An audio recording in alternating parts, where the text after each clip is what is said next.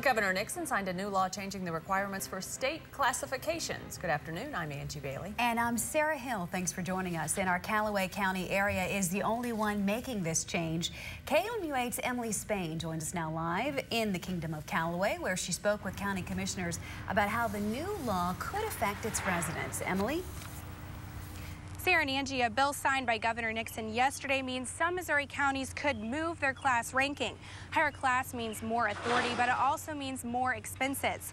A county's class is determined by its total assessed property value, and the approved bill changed the cutoff values for each class. Now, Class 1 counties must have an assessed value of $900 million or more instead of $600 million.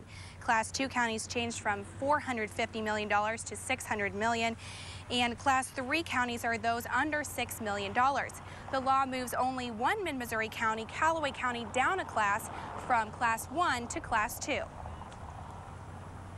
Say someone leaves an abandoned vehicle. We don't have a way of addressing that under a second-class county. We do under a first-class county. We have a highway administrator, and we're able to address those along with speed limits. Callaway County should have 5 years before any permanent changes are made. If they were to move to Class 2, that would mean they would eliminate the highway administrator, but they would add a county surveyor. Reporting live in Fulton, Emily Spain, KLMU8 News. All right, Emily, thanks a lot.